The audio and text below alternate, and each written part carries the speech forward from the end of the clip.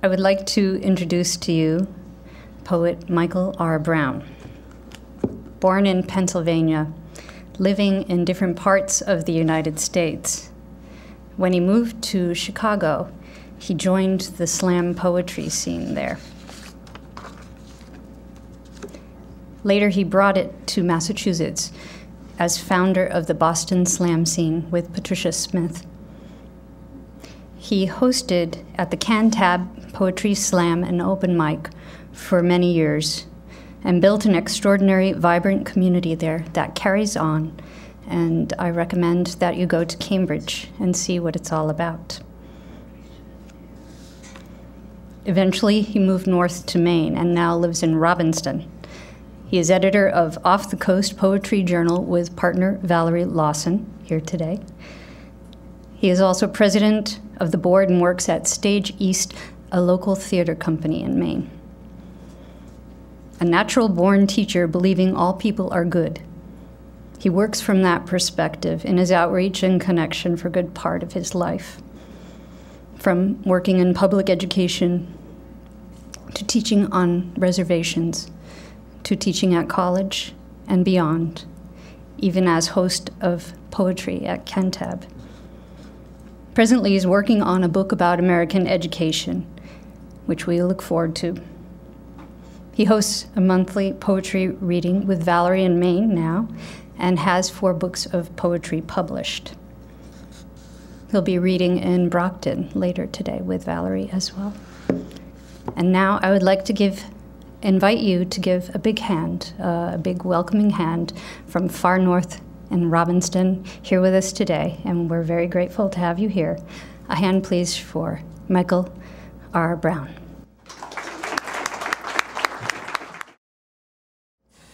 This weak-chested wheeze that powers the fever up my face and into my head is like a drywood boiler generating steam, propelling me through month-long thickets of experience, whirring by in cacophonies of rich fall color strewn on plush turf.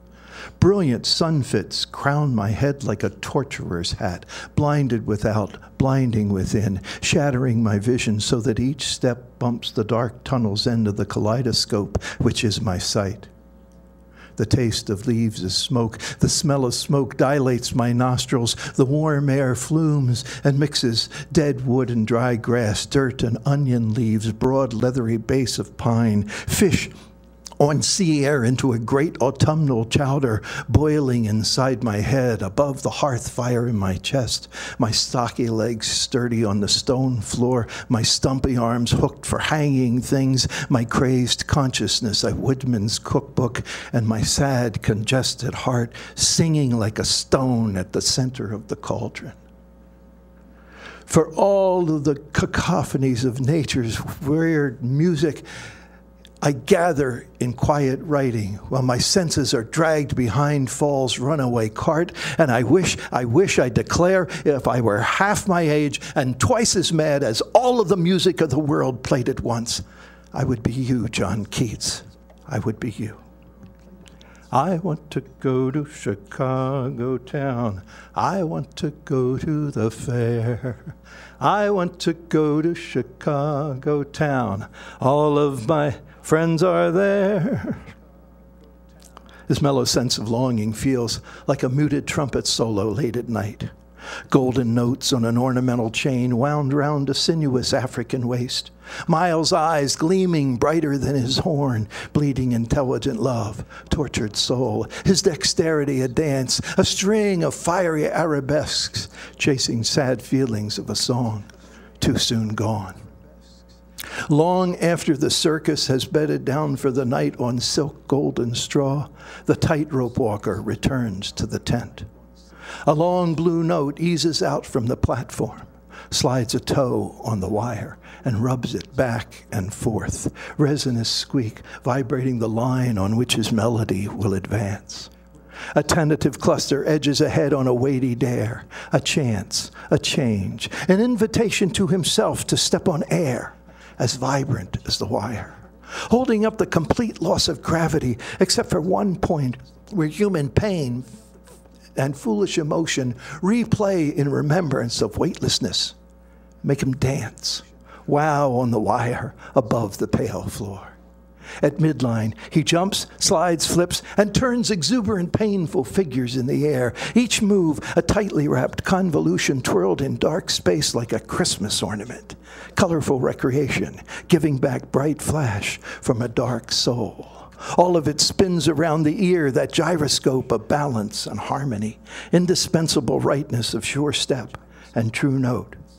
The ear, airmaster, place fixer, music conductor, holding the center of this muted nighttime Wallenda, doing impossible tricks of his own device to cure his soul of the pain of longing, just so he can make it to the other end of the wire, slide down the rope, walk out of the tent, catch the dawn, and never repeat the chorus in exactly the same way. Everybody knows him as old folks. Like the seasons, he comes and he goes, just as free as a bird, just as good as his word. That's why we all love him so. While my father strutted ghost-like on the broad ramparts of his life, his greatest truths lurked in dark corners. The more he thought he knew what was around, the more realities scurried along the edges, quick, furtive things he could only guess at.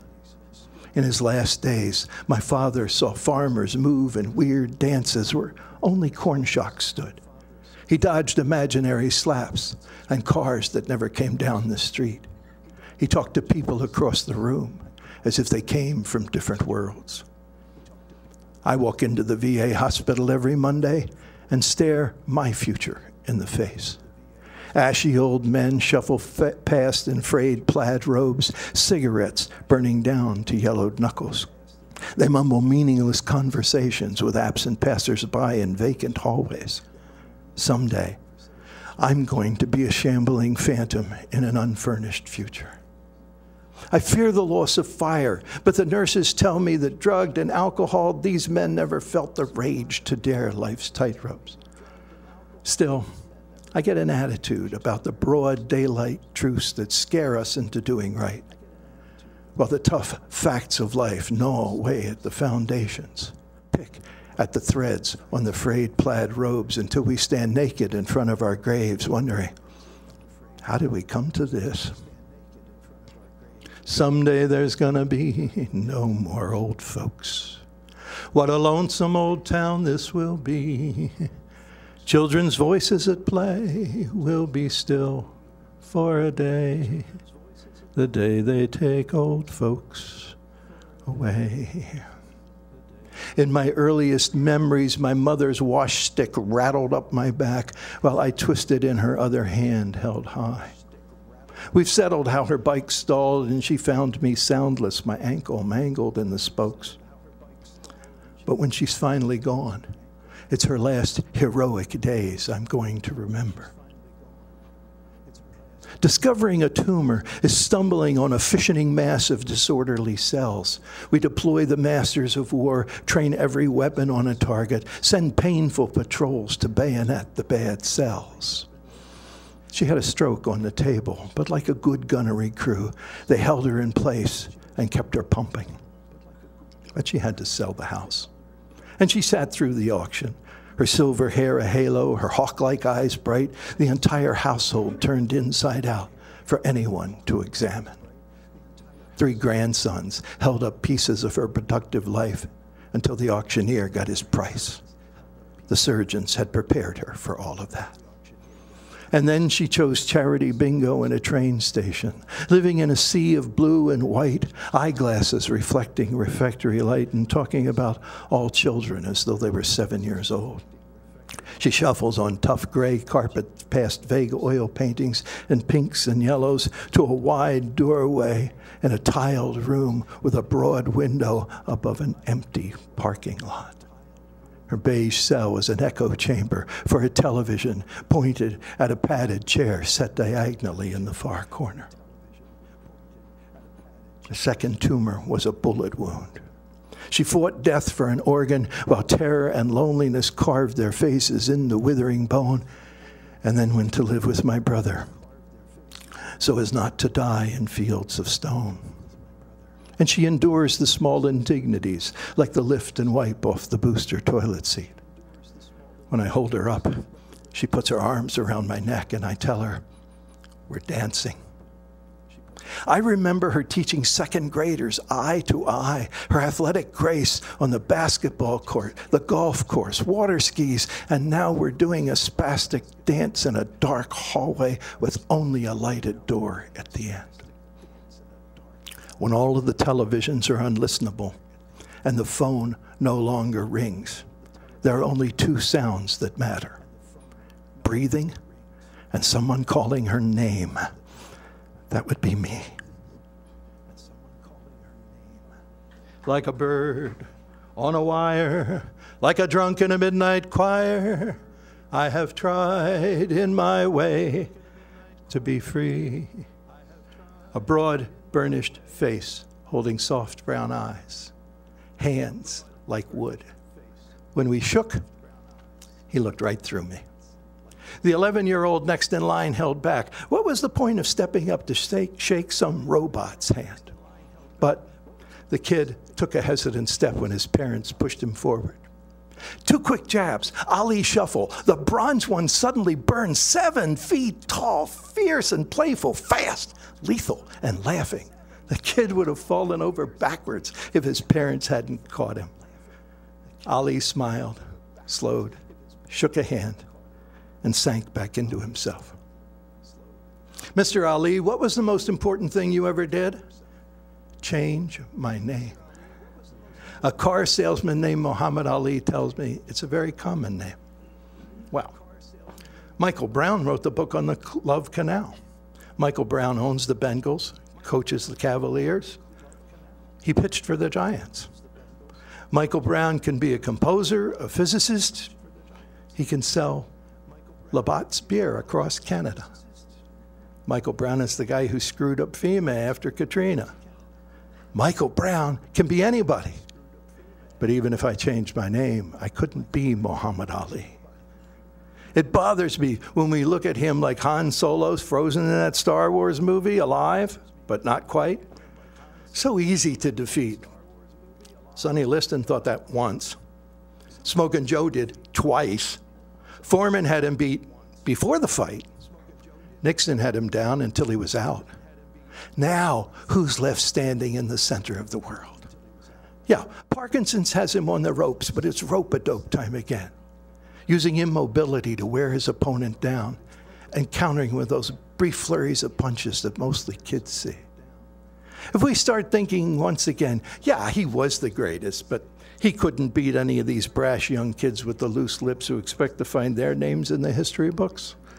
Just when you've about counted him out, a tiger will rise up and throw those huge wooden paws in your eyes, your own ease arrested by all of that passion, your own name meaningless next to his. He's stoked by a fire in his belly that flares again and again in quiet beauty. I am the greatest. I am the greatest. With a fire like that, using a torch to light the Olympic flame was merely being polite. Who's going to notice when your flame goes out? There are children of the darkness. There are children of the sun. You may see the sons of daylight. Sons of night are seen by none. At first, it's like standing below Mount Rushmore with huge immobile faces above. And then the pinch and the penetration of the Novocaine flips the relationship.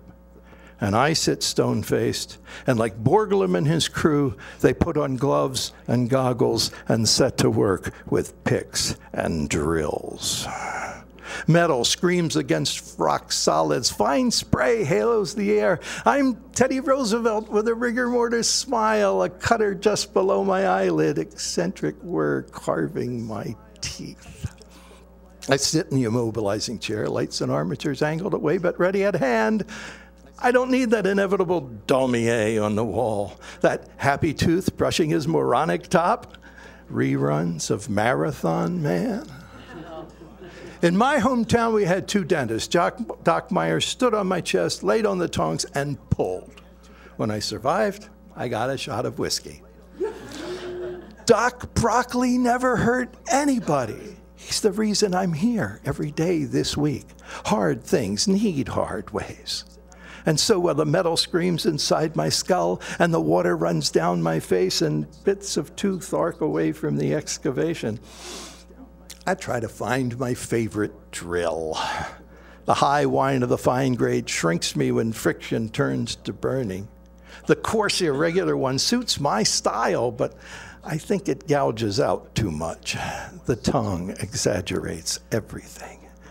And so I zone out to the mosquito buzz inside my ear, bubbling water, one-sided conversations, the clank of stainless steel on glass, until a drop forge forces an inlay into a cauterized root canal. Rinse, says the dental tech. And blood and calculus swirl down the drain like the end of a shower at the Bates Motel. And those of us who survive stare in stupefaction at the high cost of crude work to fix a failed body part and then go to lunch to chew on our tongues, while behind in the dark torture chambers we pray that rich dentists are contemplating suicide. It's so easy to dream of the days gone by. It's so hard to think of the times to come. But the grace to accept every moment as a gift is a gift that is given to some. What can you do with your days but work and hope? Let your dreams bind your work to your play. What can you do with each moment of your life but love till you've loved it away? 6 times 8 is 48. Do you remember the first time you heard that? The presence of all light is white. The presence of all color is black. Do you remember the first time you heard those elementary artistic principles? Had I not loved Rome more? Do you remember the first time you heard that? The first time you heard those things, you heard them from me. Doc Brown, Professor Brown, Old Man Brown, your teacher. And you don't remember? Am I faded now like the cloudy corner of some chalkboard or the grain in the desktop where all you can remember are Artie Moran's initials carved up in the corner? I remember you. I remember all of you. For me, it's like standing at the top of some low summer hill with all of the wild flowers of the season dancing in the sunlight. There, Sarah Cobes, Bright-Eyed Daisy, best poet I ever taught. And Wilma Campbell, tough stalk, black-eyed Susan, who came out on cold Philadelphia nights to get her education. Al Schultz, high school wrestler, tunnel rat, the first one of mine to be on that wall in Washington. Now, it's not the big city politicians and the mass murderers we teachers remember. Their lives were set before we met them. It's the ones who come from the community, who want to make something of themselves, who want to give something back. You're the ones we work with. You're the ones we remember. I look back and I see you there. Prime numbers, primary colors, premier poets. So proud, so proud. Even I can almost feel it. But you know, we teachers are not fools about this.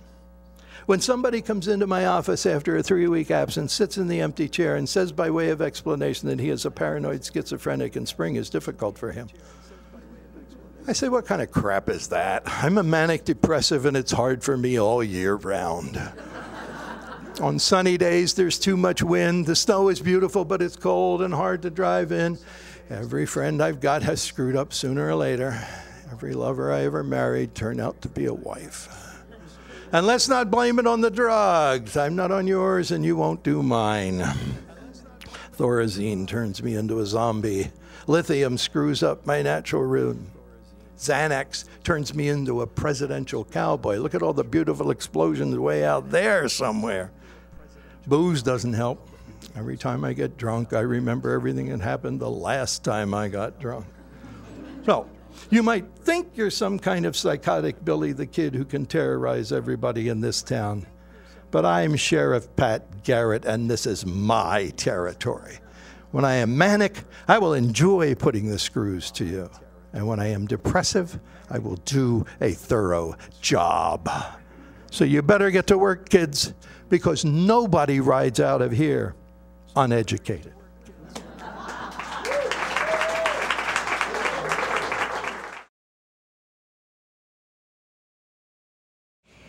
I am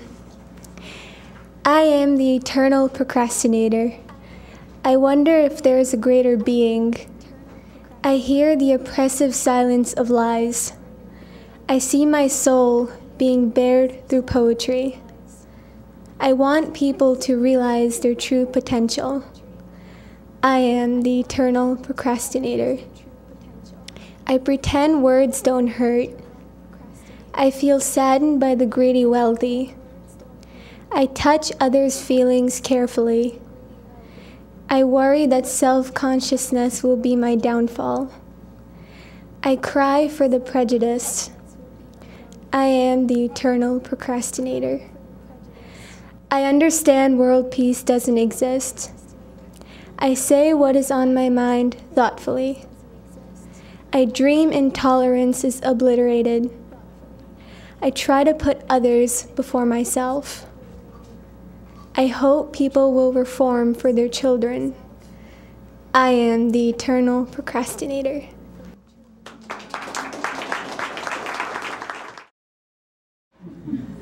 You have to look your best, and I'm the only one sometimes who tells them they are beautiful, and they are for 20 minutes in my chair.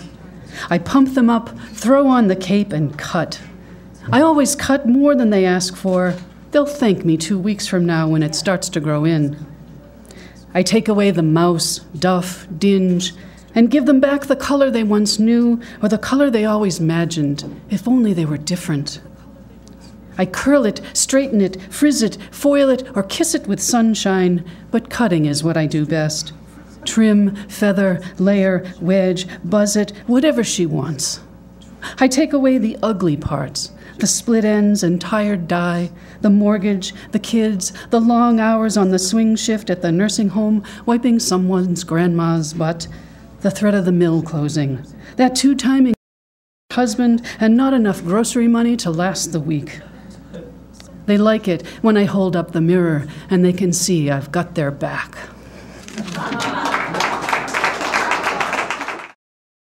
Spring and fall to a young girl.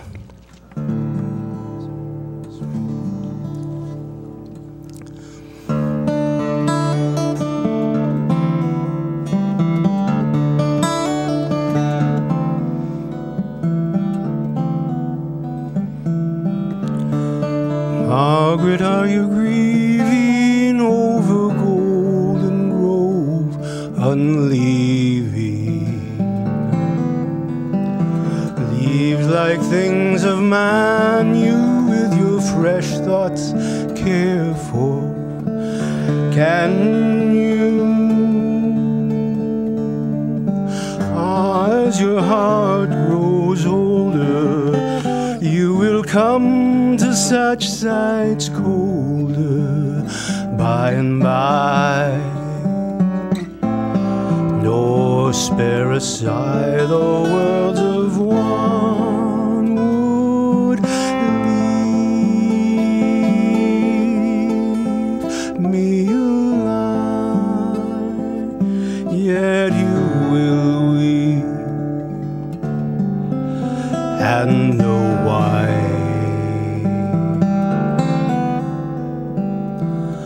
Now, no matter, child, the name, sorrow's springs are all the same.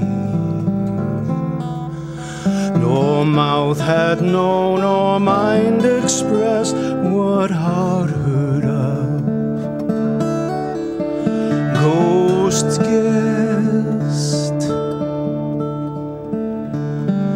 It is the blight that man was born for. It is Margaret.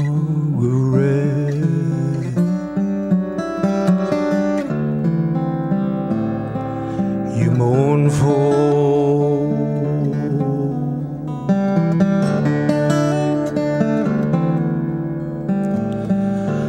is the blight that man was born for.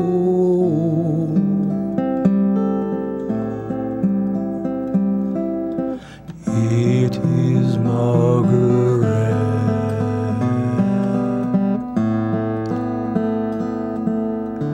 You mourn for.